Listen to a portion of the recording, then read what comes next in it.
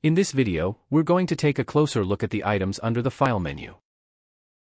To create a new file or project, click on File, New, and then choose one of the options that appears. Source files end in .c or .h. If you want the IDE to generate code for you to get started quickly, use the Project Wizard. The Project 24-bit Wizard is a project wizard for PIC-24 or DS-PIC devices. Set the name of the new project and click Save. Select the device family and then the device name.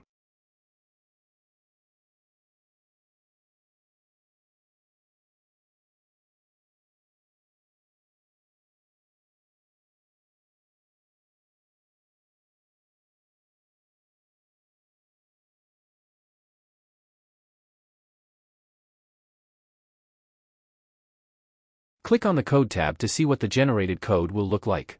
Next, select options that you wish to use in your project. If you want to use a fixed compiler version, select the compiler version to use. The watchdog timer can be enabled in this section. The example code section will let you generate a fully functional sample program. Analog is for analog pins. Communications is for RS-232 and I2C. SPI lets you set the SPI ports. Drivers is where you can select standard drivers to include. Header files is for selecting .h files to include. Click on a question mark for more details. High or low voltage is for high or low voltage detection.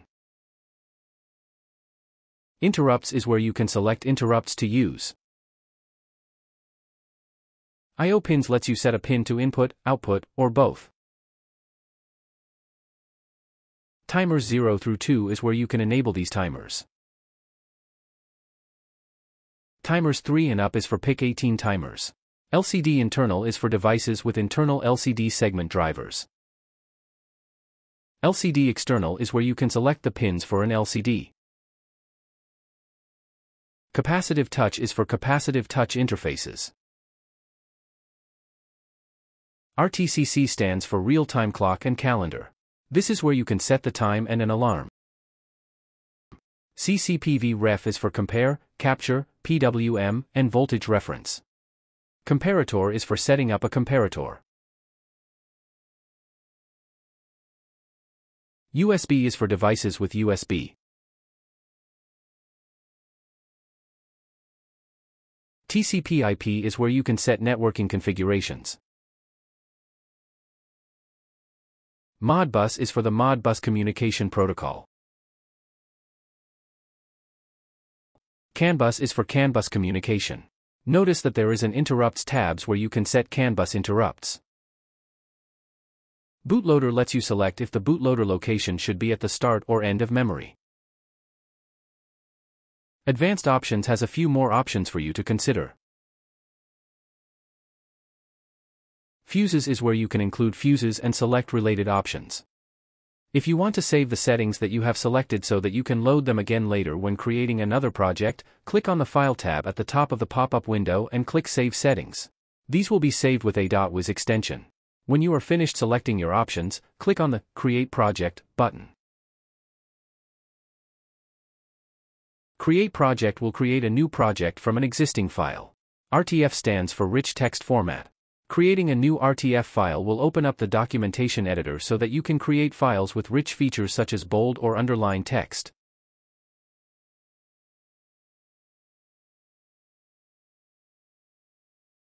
The IDE comes with a flow chart editor program. Select a diagram object on the left side.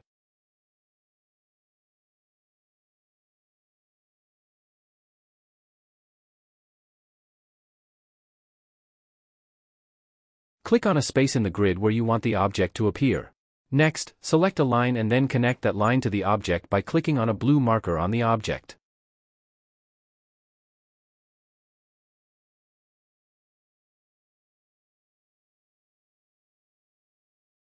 Notice that there is an encrypt option. This makes an encrypted copy of the active editor file that may be included without distributing the readable source. The new file will end in .encrypted. If you wish to save a copy of your project to a zip file, click on File, Copy Project. Notice that it will also give you the option to copy files to a new directory tree or to copy the hex file. The rest of the options in the File menu are pretty self-explanatory. Open lets you open up any file including source files, projects, output files, RTF files, flowcharts, hex files, and text files. The RO after source file stands for read-only. Open all files will open up all of the .c and .h files in the editor that are being used in the current project. Close will close the current file opened up in the editor, and close all will close all of the files opened in the editor and the project. Save will save the current file opened up in the editor. Save as will prompt you for the name to save the file as. Save all will save all of the files opened up in the editor. Print will print the current file opened up in the editor. Print all files will let you select which .c and .h files you want to print from the current project. Exit PCW will close the IDE software program. Visit ccsinfo.com for more information about the easy-to-use CCS C Compiler IDE and for purchasing options.